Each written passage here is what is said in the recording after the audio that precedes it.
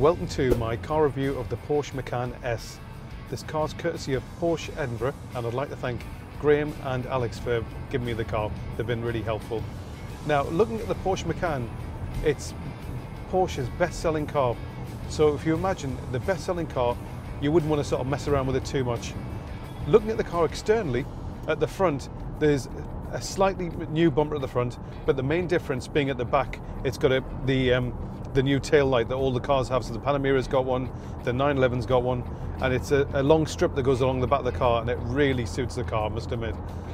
As I say, the Macan is the best-selling car in the range, but what Porsche have done, because diesel now is just a no-go area for most manufacturers, they've dropped the diesel. So the car's only available at the moment in either a 2-litre petrol engine or a 3-litre petrol engine as well. The 2-litre engine is pretty much been lifted from the Golf GTI.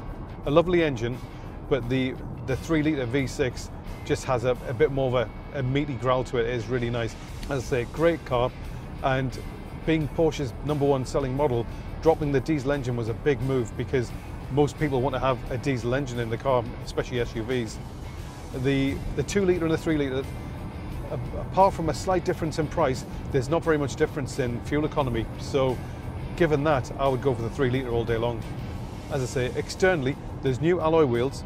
The car I've got, it's one of Porsche's new colours. They've got a new green colour, there's a blue, and this crayon, which I think really suits the car. The new sat-nav, the dash is totally different inside now.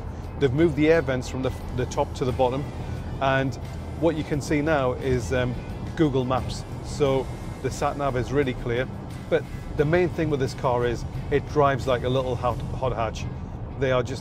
It's just glued to the road. You can chuck it into corners and it feels like a little sports car rather than an SUV. But being an SUV, you're sitting higher up on the road and you've got an amazing view of the road. Another good thing about the Porsche Macan as well, apart from being the best car to drive in its class, it's really good for holding its value. So in terms of resale, they are really, really good. So if you want to put your money somewhere safe, stick with a Porsche Macan all day long. Well, I hope you've enjoyed watching this car review of the Porsche Macan S. Thanks again for watching. Look out for more reviews online at Luxe, and stay tuned. Thanks again.